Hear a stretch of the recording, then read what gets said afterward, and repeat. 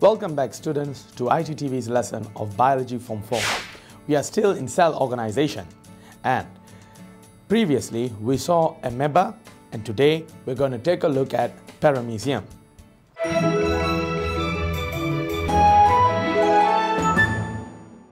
Dear students, now amoeba and Paramecium were quite familiar to you back when you were in PMR, because these were the two protozoas that you always heard of. Now today, what we're going to do is we're going to take a look at how Paramecium carries out its living processes. So once again, do you still remember what are living processes? Let's recap. Living processes are the ability to feed, the ability to grow, the ability to move, the ability to excrete, and the ability to reproduce and respond towards stimuli, correct? Good. So today we want to take a look on how Paramecium carries out all these living processes. Let's take a look. Paramecium SP. You know now why we have already written them the way we have done it. We have even underlined it. So we follow this method always. Paramecium is an aquatic organism. The word aquatic refers to a water-like environment. So it can be the pond, river, lake, or even the sea. Unlike the amoeba, Paramecium has a fixed shape which is like a slipper. Its surface is covered with fine hair-like structures called the cilia. It has two nuclei, a macronucleus which controls all activities of the cell, and a micronucleus which is involved only in reproduction. It has a contractile vacuole at both ends. It also has an oral groove for feeding. Now, let's take a look at a basic structure of a Paramecium. Now, from the left, you can see the contractile vacuole present. And you can see that the contractile vacuole is filled with fluid. Now, on the other end of the Paramecium, you can see another contractile vacuole, but it is not filled. Good. And next, let's take a look at cilia. If you look closely, the cilia are little hair-like structures. We will see the importance of the cilia in a while. We can also see the basic food molecules, which are kept in food vacuoles. Then you can see its nucleus is divided into two, a macronucleus and a micronucleus, macro referring to the large and micro referring to the smaller. Then you can also see there is an oral groove. The oral groove is likened to its mouth. You can see food molecules entering via the oral groove into the Paramecium, right? Next, there is an anal pore, which acts as a site for excretion, and eventually the plasma membrane. Now, observe the diagram. It looks like a slipper, right?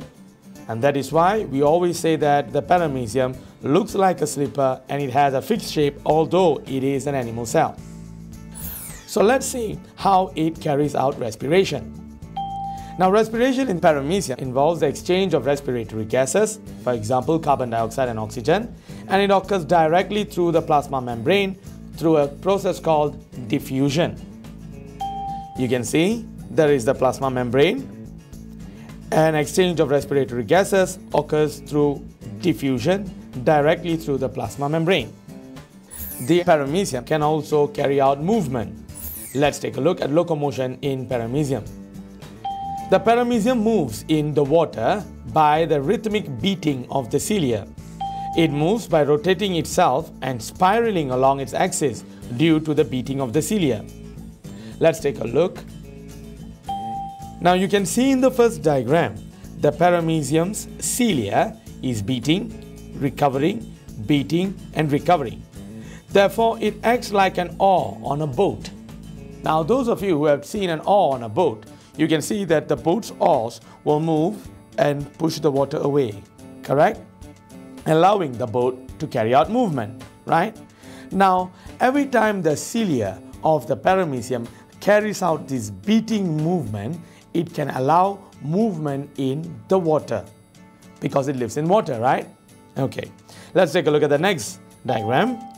The Paramecium moves by rotating itself and spiraling along an axis due to the beating of the cilia, right? So let's watch.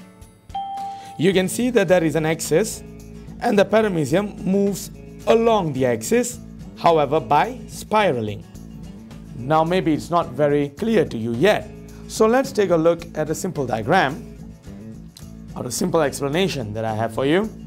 Now imagine that this is the axis of the paramecium and you have the paramecium itself.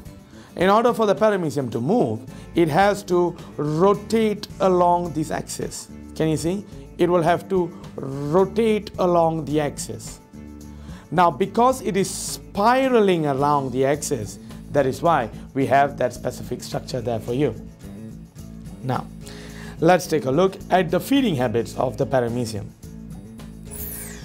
The paramecium feeds on microorganisms found in the water. Food is swept into the oral groove using its cilia, and a food vacuole is formed. The enzymes are secreted into the food vacuole to digest the food. And once again, students, what is the name of the enzyme? Lysozymes. Good. A digested food is then absorbed into the cytoplasm, whilst the undigested food is expelled through the anal groove. Let's take a look at this structure. We will start the diagram or the explanation of the diagram from the oral groove. You can see that food molecules or microorganisms in the water are carried towards the oral groove. And as the food is swept by the cilia into the oral groove, we can see that at the end of the oral groove, there is a food vacuole being formed. And this food vacuole is then digested by enzymes which are secreted. Now you can follow the diagram, right? And as you follow the diagram, you can see that the digested food is then absorbed into the cytoplasm and undigested food is now expelled through the anal pores found on the plasma membrane of the paramecium. So next, let's take a look at the excretion of the paramecium. If it eats, it's got to let go as well. Let's take a look. The process of excretion is by osmoregulation of the contractile vacuoles.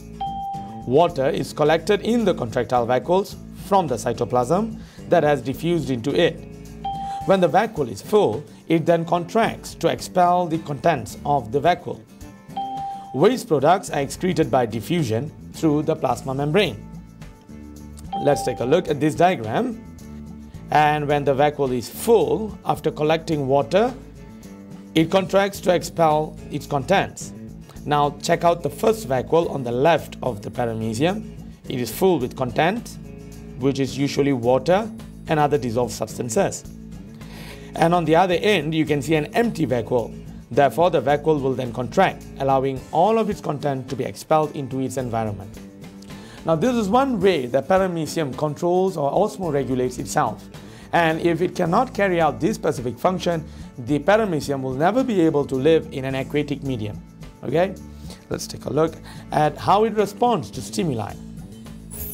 When there is a favorable stimuli detected, the paramecium will move towards it using its cilia. However, it moves away from that stimuli if the stimuli is unfavorable. The paramecium's reproduction. It reproduces both sexually and asexually. Sexual reproduction is carried out through a process called conjugation in unfavorable conditions. Two paramecium will come together to exchange their micronucleus. In favorable condition, the paramecium reproduces rapidly through a process called binary fission. Now let's take a look at a diagram explaining these two processes. You can see the binary fission happening to a paramecium in the following diagram. Pay attention to the nuclei which is found on the center. A parent paramecium begins to divide at the nuclei. The macronucleus and micronucleus division begins in diagram 2. And in diagram 3, we can see that the nuclei has already been divided into two, and the division of the cytoplasm and plasma membrane is occurring. Diagram 4, two new daughter paramecium cells are produced, and can you see that they haven't specialized yet, as it doesn't have the slipper-shaped cell. And on the fifth diagram, you can see that it is complete because it has already matured. Now this is an asexual version of its reproduction. Let's see the sexual version of paramecium reproduction. You can see in diagram number 1 on the left, two paramecium comes close to each other and they are exchanging materials which are from the nucleus. In diagram 3, you can see that the nucleus has already divided. An exchange of material is almost complete, and once it is exchanged, the nuclei joins back together now in diagram 4. You can see the cytoplasm and plasma membrane dividing in diagrams 5 and 6. And finally, you have 2 individual parameciums formed. Now, each of these individual parameciums have different genetic content compared to its parent. Now, this only occurs when the conditions are unfavorable.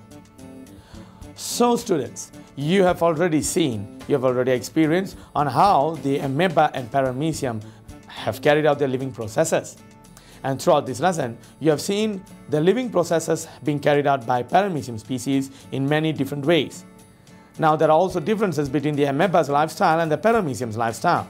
The way it moves, the way it feeds, the way it reproduces. So these are key points that you'll always have to remember because it's testable in your exams. Now, we also know there is something called cell specialization. Now, what is cell specialization? Cell specialization is when a cell has different forms of specialization occurring inside it, therefore to carry out certain specific functions. Now, in the Paramecium, you saw there is a specific organelle found in it to carry out its own living lifestyle functions. For example, the contractile vacuoles help it in osmoregulation. So let's carry on and see what cell specialization truly is. You can now see cell specialization occurring in multicellular organisms as well. In multicellular organisms, which consist of numerous cells, life begins from a zygote after fertilization of the gametes, which are the male and female gametes, and it divides repeatedly to form 2 identical cells, then 4, then 8, and eventually into a ball of cells to form an embryo. The cells of the embryo then undergo differentiation to become specialized cells to carry out certain specific functions, such as nerve cells to detect stimuli and to transmit nerve impulses to and from the brain, red blood cells which transport oxygen and respiratory gases such as carbon dioxide to and fro from the lung and the cell. Thus, cell specialization is a process in which cells undergo changes and adaptations in structure to enable them to carry out certain or specific functions. Therefore, in a nutshell, unicellular organisms are organisms that consist of single cells. Multicellular organisms consist of more than one cell. They are able to perform all the function and living processes within a cell. Cell specialization is a process in which cells undergo changes and adaptations in structure, enabling them to perform specific functions. So with all these, students, we have come to the end of this segment. Now let's test and see if we have all the information in our head. Let's carry out, as usual, our self-assessment.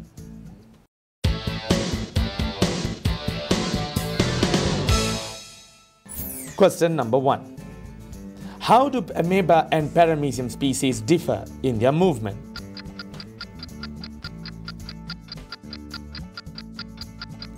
Amoeba uses its pseudopodium to move in the direction of its cytoplasmic extension, whereas the Paramecium moves by the rhythmic beating of its cilia, rotating and spiraling along an axis. Question number 2. In unfavorable conditions, how do the amoeba and Paramecium reproduce? Now try to recollect, okay? The amoeba reproduces by spore formation, and the Paramecium reproduces sexually through conjugation. Next question. Why do cells undergo cell differentiation? Well, the answer to this is quite easy, isn't it? Cells undergo differentiation to become specialized cells to carry out certain specific functions. And our final question, what is cell specialization? Well, cell specialization is a process where they undergo changes and adaptations in structure, enabling them to carry out specific functions. Well, I guess most of you would have guessed the answers correctly because we have repeated them a few times before this in amoeba as well. So dear students, we have come to the end of our lesson. And as you have already seen, you have already had a basic knowledge or a deeper knowledge now about the amoeba and Paramecium and what is cell organization and cell specialization in multicellular and in unicellular organisms. So, till we meet again in our next lesson, that's all from your dearest Mr. Gary, and the most importantly, thank you for watching iTTV. Till we meet again, take care.